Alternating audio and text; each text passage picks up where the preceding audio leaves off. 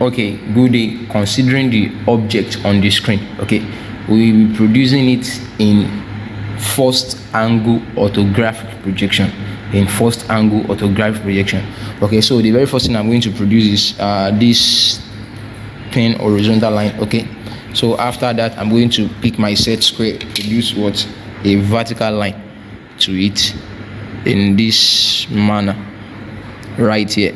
Okay, so what's the next procedure? I'm going to pick my ruler from the center, of the intersection. Okay, so 10 towards the right, 10 towards the left, that's 10 mm. Okay, then from that same intersection, 10 mm towards the top and 10 mm towards the bottom. Then I'm going to draw them out. Okay,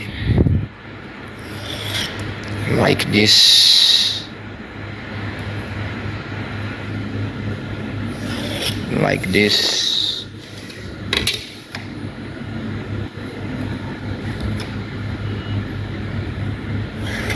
like this, and like this. Okay, so that is it right there. So the very first thing is to place the front view. Okay, so right here, the base of our front view is mark of 60, which is this. On that mark of 60, I'm having 15 inwards right here. I mark that out. Then from here, I'm having mark of 20 right there. Okay, so let me project those ones first of all. I'm going to project those mark first of all. Okay, so this projected vertically, this projected vertically, and this projected vertically, like that. Okay, so on height, total height right there is 30. I have that right there. So on its way down, I'm having mark of 15 right there.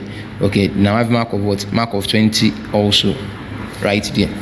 Okay, having those mark, I'm going to project them horizontally first. Okay, this and this. Now, so let me trace out my complete front view right now. Okay, so I'm having this right here. Okay, to the bottom like this.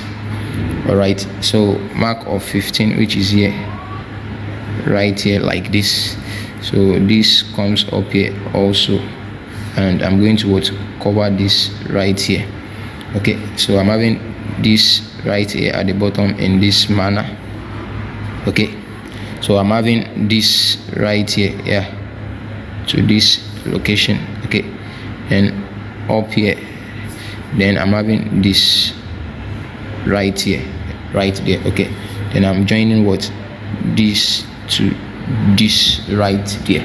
Okay, so as it were now, I'm having my complete front view, So how do we get our plan? So we are told that the span right there is 30 for our plan. Okay, this is 30, and we have mark of 15 right there. So 15 right there. So I'm going to project those points horizontally. Okay,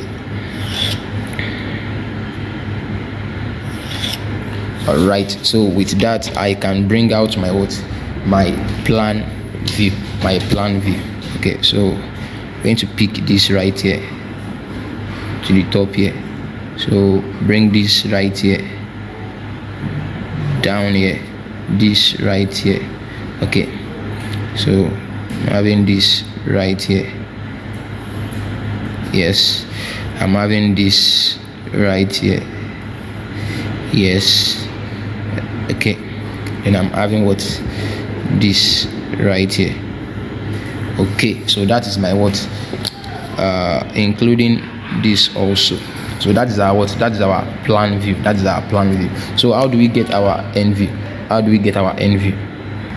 Okay, so picking my set square at angle 45 degree from the midpoint right here, I'm going to project this line downwards. Okay, so wherever the horizontal line touches the 45 degree line, I'm going to project them upwards. Okay, so for this mark, this is it. For this is it. So as it is right now, I'm having I am having my end view. Okay, we are also having hidden details here, but let's take it one step at a time. Okay, so this area like this bottom like this, joining them together like this, and joining them together like this. Okay, so this part we are seeing here will be what's hidden on our end view. Okay, so I'm having this right here, yeah, hidden throughout right there. So what I'm saying, this right here on our end, this one will be what visible like this on our end view like this. Okay, so this is the front view, the plan, and the end view. So kindly ensure you subscribe to this YouTube channel and also refer it to your friends who might be in need of it. Thank you. And if you don't understand this principle of orthographic projection, kindly check the link under the description below. Yeah, so there is a video, it's actually the link to a video on the explanation of the basics of orthographic projection. Thank you.